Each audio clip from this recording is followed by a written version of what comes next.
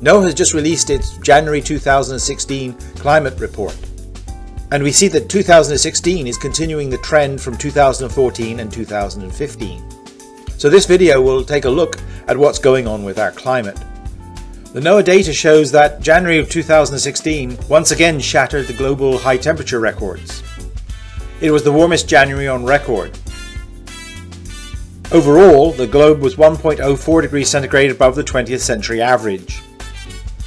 Land temperatures were about 1.56 degrees centigrade above the 20th century average, and ocean temperatures were 0.86 degrees centigrade above the 20th century average. You'll note in this map there are no pixels here that show record cold.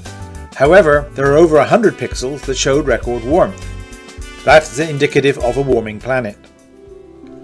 Let's take a look at the last 2 years worth of climate data. Here we have the temperature anomaly going back to January of 2014.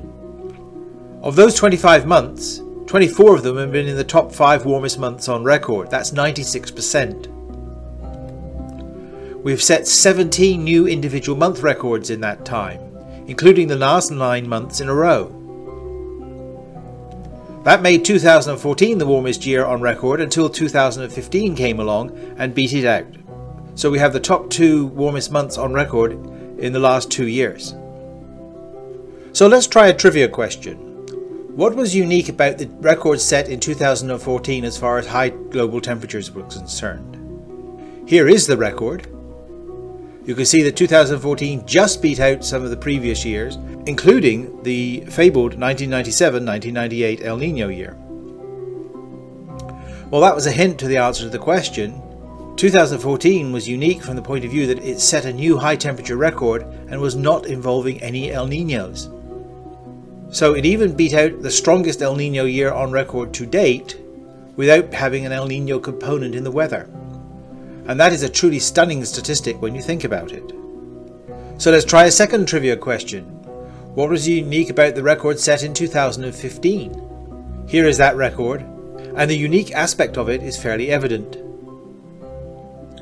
It is that the margin by which it beat out the previous record year was the largest ever recorded. Compare it to the 1997-98 peak, and you can see there's been a strong warming trend.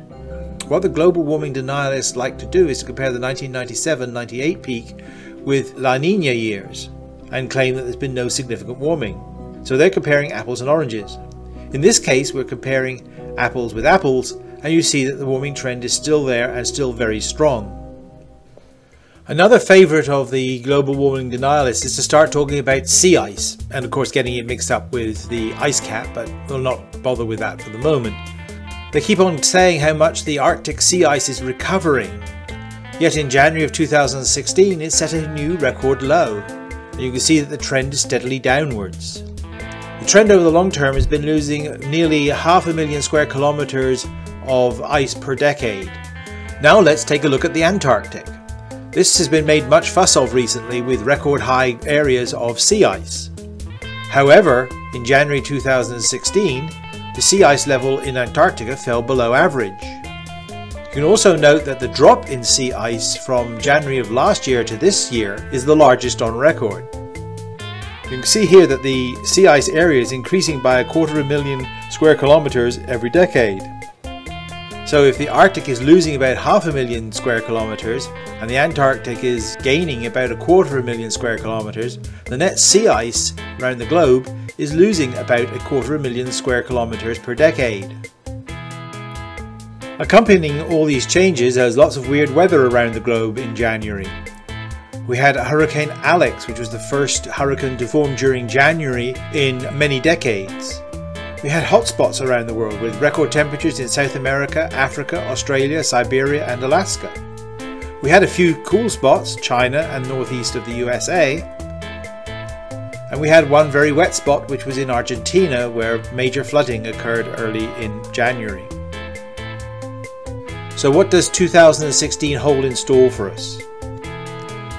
According to the models, the next few months will still continue with fairly warm conditions. As the El Nino conditions decay, by mid-year we should be in ENSO neutral conditions. Only one model shows a revival of the El Nino. By the end of the year we could be in La Nina conditions, And the question will be, is it going to be a weak La Nina or a strong one? Even so, with all this uncertainty, I predict that 2016 will be one of the top 10 warmest years on record, and probably in the top 5.